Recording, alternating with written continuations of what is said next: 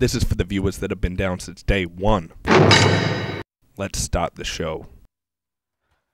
Oh, hey guys. I'm Katie Wheeler. I'm your host of Ellensburg Extreme, and I am happy to announce that we have no more interruptions. All my furniture is back, and I'm just looking forward to things just running smoothly. Oh my gosh.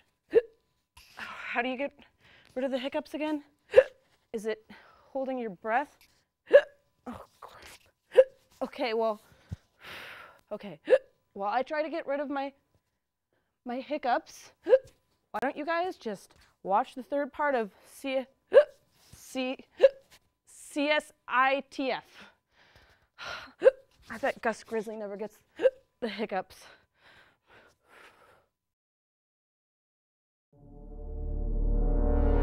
Not gonna talk, huh? You got a rap sheet on you a mile long. Well, it's not really a mile long. That'd just be stupid. It's just something people say. It's really just a fairly big folder. Not as big as some of the other ones I've seen in this building, but in comparison, it's fairly large.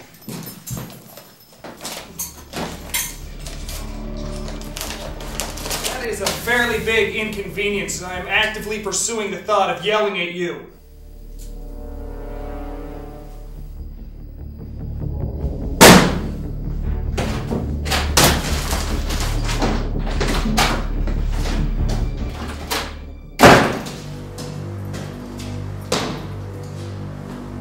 What'd you get out of him? Nothing. He's not gonna talk. Give me 1 minute with him. I'll get everything we need to know out of him. You're not allowed in the interrogation room since the teddy bear incident. Damn it, man! We don't have time for foreshadowing possible character development. Fine, but I'm going in there with you. Fine, but I'm gonna play bad cop. I too will also play bad cop. Before we go in there, I need to know exactly what happened to that man. I remember it was only yesterday. Wasn't it earlier today, like less than an hour ago? It's all coming back to me now. If it was some grainy black and white footage produced for some comm class by college students. I ran the other way around the train building, positioning myself in front of my quarry. And I released terror unlike the world had ever seen. A nuclear-powered shotgun, fired, shoots much smaller but similar nuclear-powered shotguns, which each in turn fire nuclear missiles, each capable of destroying a city block. If only. Then what? Banana peel. My God. Yes. But anyway, when I threw that banana peel down, it landed on the sidewalk. And as the perp drew closer, I realized what I had released. He never saw it coming. Luckily, it was swift death. Death? He's still alive. I just talked to him. Well, yes, but the badgers resuscitated him. The what? The badgers. When he fell under a family of starving, rabid badgers. When they were ripping into his torso, they somehow restarted his heart. I couldn't help but notice that that last flashback had audio. I thought it would add something. It did. So badgers, huh? That's why he looks so messed up. Well, partly. That's when Mick O'Connor showed up. Officer Mick O'Connor? Yes. Mick showed up, lost control of his vehicle, hit the perp and ran over him. When he realized what he did what any self-respecting officer would do. He got the hell out of there. That Mick O'Connor, he's a good guy. And then you brought the perp in for questioning, right? Well, not quite. He's actually urinated on by a drunken college student first. What? Mick drove off. A few seconds later, a drunken college student came over, squatted, and relieved himself. Well, that explains the smell. Well, that was it, right? After that, you brought him in for questioning? Not quite. Just as I was about to grab the perp, Mick once again lost control of his vehicle, ran over him, and drove off. Well, that was a textbook situation, Gus, and you handled yourself well. Thanks. Now let's go have a talk with our run over, peed on, badger attacked, re-run over, and before anyone got here, I roughed him up a little friend of ours, shall we? Also, I offered him a soda, and I never brought it. And then I splashed him with my coffee, and it was burning hot. And then I took these two chalk erasers, and I was just banging them together in there for like 20 minutes, and it was all filled with all this chalk, and he was coughing and wheezing. And then I opened up the window, and it got really, really cold in there. Listen, punk, if you don't tell me what I want to know, I'm gonna break every single one of your fingers. Why did you beat, stab, brutally rape, and kill that girl? What do you mean you didn't beat, stab, brutally rape, and shoot that girl? Then why did you run? Overdue library books. You sick bastard! You got the wrong scum, James. Hey, it's okay. Not again. What was that? You saw the rapist? Could you describe the rapist? Pen and paper. Abstract is okay. Hiccups got you down, don't fret. 100% guaranteed, you bet. Don't let the hiccups let your hopes drop.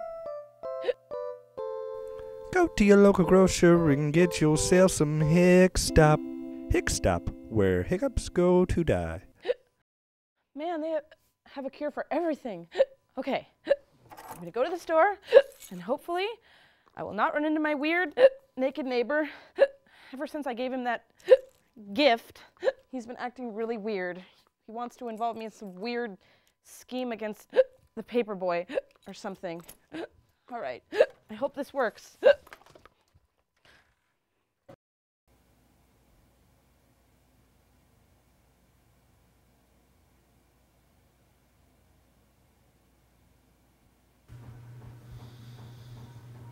Could you please take off the sheet now, Charlie?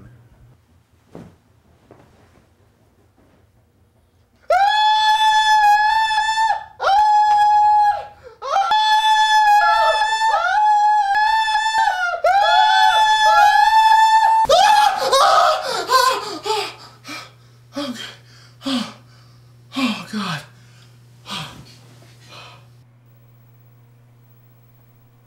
I wonder what my junk could look like shaved.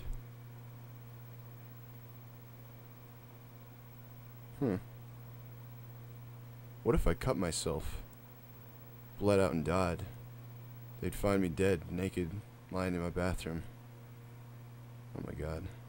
Well, maybe that's only if you have an erection. Ah, screw it. Ah, shit. Thanks again for saving me, you guys. That was a close one. It was just a little nick, Charlie. No problem. Oh, well. The show must go on, right?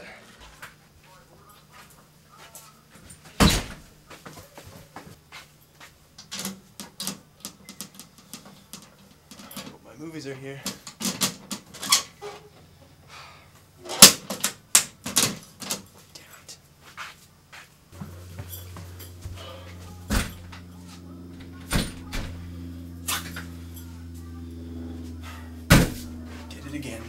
Again. That's great. Great. Well, since my movies didn't get here like I thought they were going to, I'm just gonna sit here for the rest of the day and watch Bob Ross and wait for that paperboy to come back. That's right. This day of reckoning has come. It's time for me to seek revenge on that persecuting little bastard.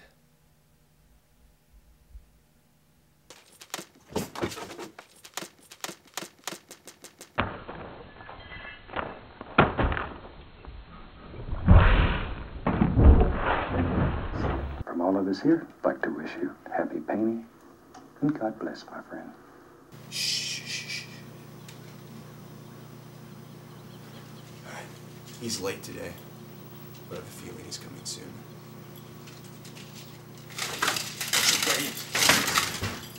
It's your day of reckoning, you pudgy little bastard! Don't hate the naked!